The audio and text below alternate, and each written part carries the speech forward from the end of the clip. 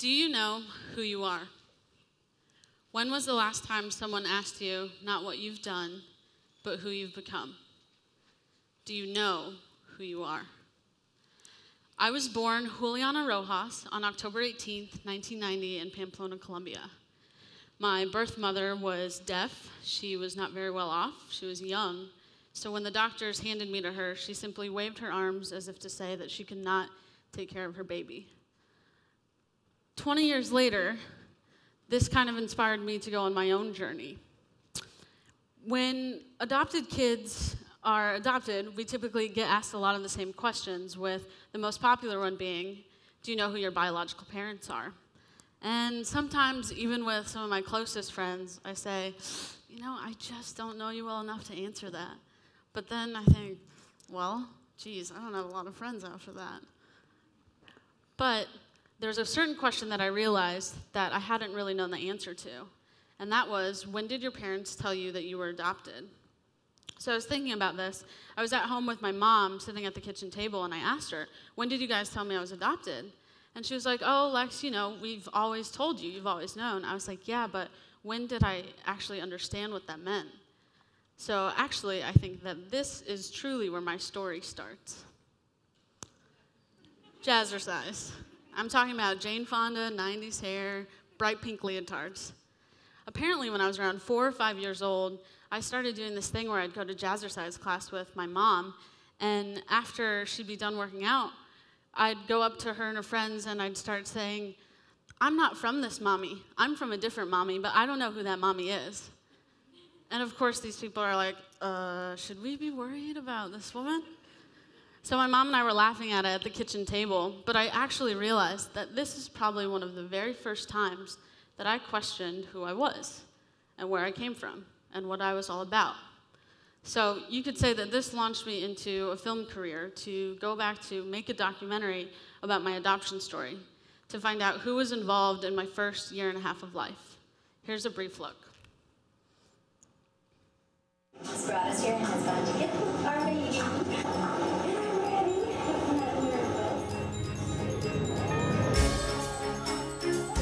What's your name? Lexi Hiland.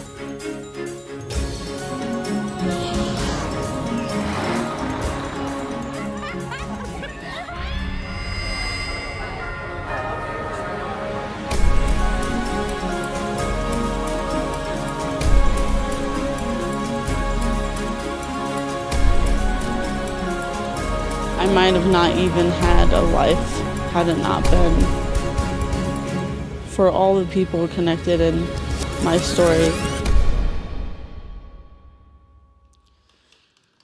Thank you. The film is called La Lotería de la Vida, or The Lottery of Life. And this is a story about me trying to find out who all was connected in my first year of life. What happened? What type of characteristics did these people have to make the choice to take care of me after I was left at a hospital? I guess you could say, honestly, that this fully encompasses everything that I've been setting out to make for the last year. But I want to backtrack for a second. Usually when we think of adoption, we think of a story, or we define it as when a biological parent takes care of a child. However, I found this kind of extended version that I think is also very fitting for this conference. Adoption can also refer to the act of embracing ideas, habits, or free kittens. Now, I'm not really as good as a free kitten, but ironically, my mom is allergic to cats, so she got me instead. Growing up, I had a fairly typical American childhood.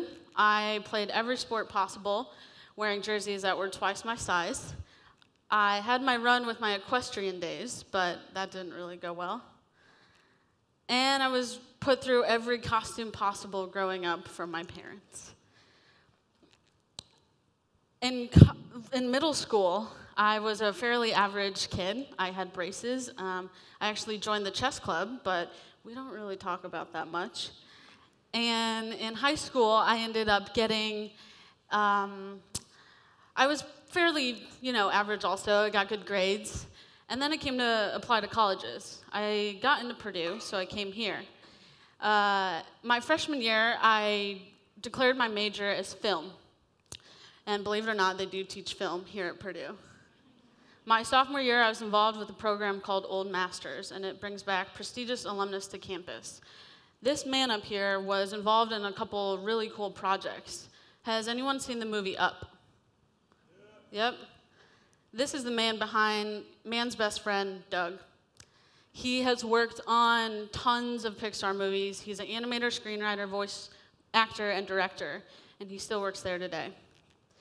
My junior year, I ended up interning for the London 2012 Olympics, and this is my team and I in front of the torch after the final opening ceremonies night, and this is a night I will never forget. My senior year, I ended up running for student body vice president alongside my running mate Joe, and we were elected.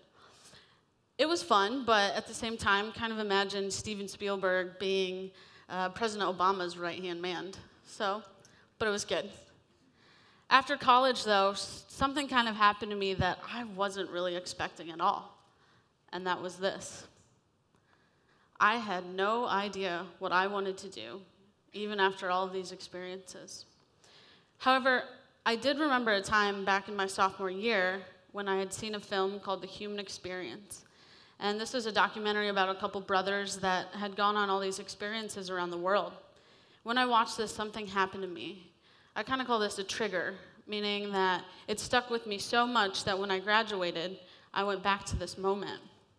I decided, why not apply?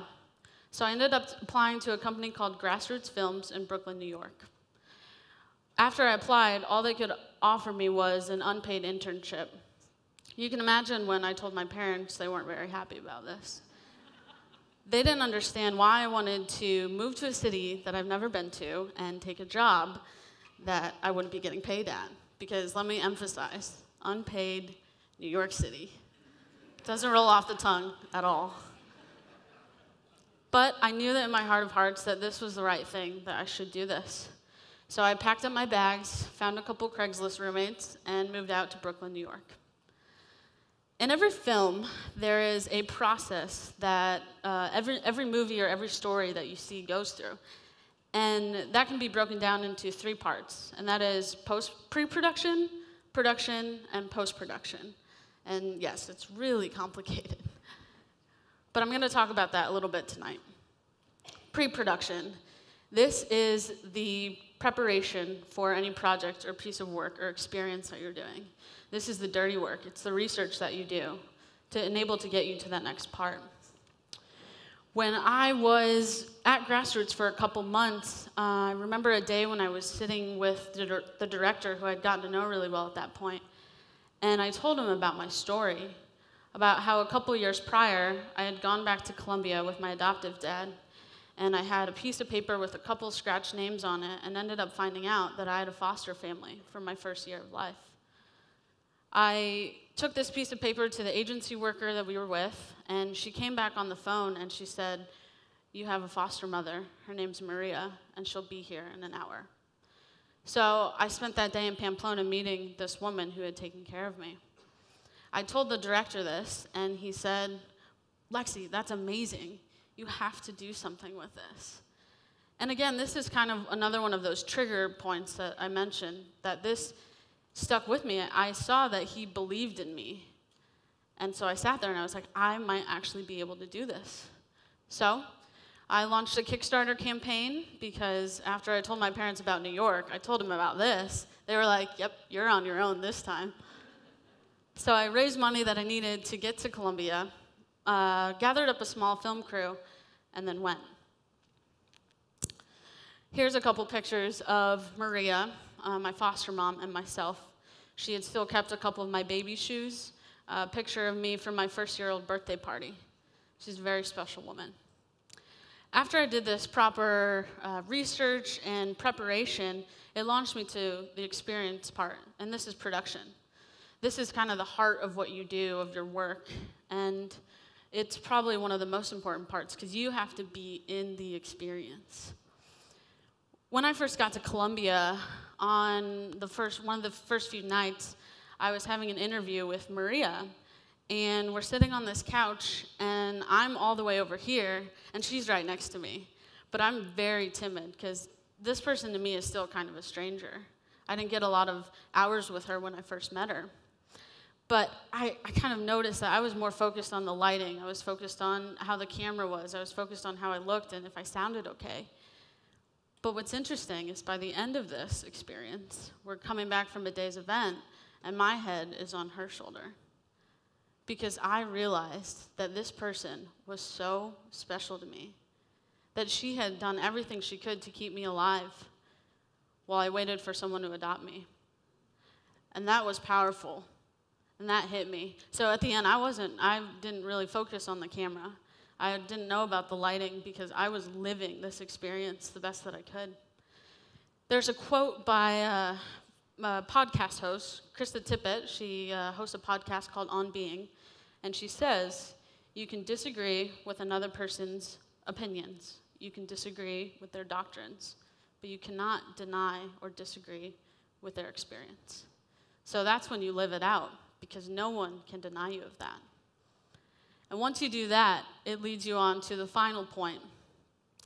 And this is post-production. This is when you take everything that you know, everything that you've experienced, and you expose it, you reflect it, and you share it. When I got back to New York City from Pamplona, Colombia, where I was born, I came back to my apartment, and it was completely empty. I threw down my bags and probably checked a couple emails, and this huge wave of loneliness came over me. Because I had realized that I would never really get that experience back. So I got into my bed, and I pretty much cried until I fell asleep. But I remember this point, because I knew that I had to get to work in a couple days and start working on this film. But I knew, again, that I would not have that experience back the way that I did. But I think it's important to note, because especially in our culture, we spend so much time thinking about achieving the dream and working up to it. But what happens in the moments after? Who are you the moment after the dream? I was kind of a mess. But I realized that in a couple days, in a couple months, all the reflection that I would do would be valuable. Because I think that there's things that you experience that I might not know about yet. So when I come to you, I hope that you've done the research, you've lived out the experience, and that you've reflected and shared it and exposed it so that I can trust you in that way. And that when people come to me and they say, I've been abandoned and I've been rejected, I can look at you and say, me too. And when they say, I felt a lot of love and hope and forgiveness, I can say, me too. Let me tell you a little bit about that. Because in this way, when we're sharing it, we're actually sharing our work and our stories and who we've become from these things. So, I will ask you again, do you know who you are? When was the last time someone asked you not what you've done, but who you've become?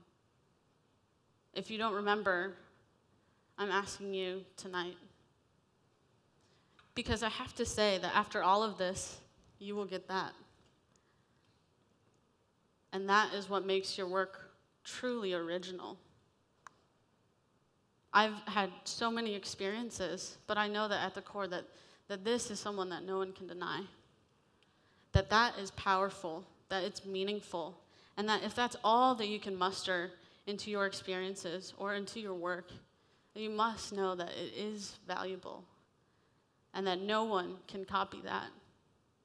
And people will see that, because then your work will not only be good or great, but it will be absolutely amazing. Because I think that's what that word is. I had someone that looked at me and said, I believe in you. And I went out on this crazy journey. So I can sit here today and say, I believe in you. And that through that originality, all the work in this room, everywhere, will spread. So again, I'm going to say it one more time. Do you know who you are? I'm asking you tonight. Do you know who you've become? I have had a lot of memories and experiences from this, and I'm still going to have plenty more. But I guess if you asked me, who have I become from this journey? Well, I guess you'll just have to watch the film to find out. Thank you.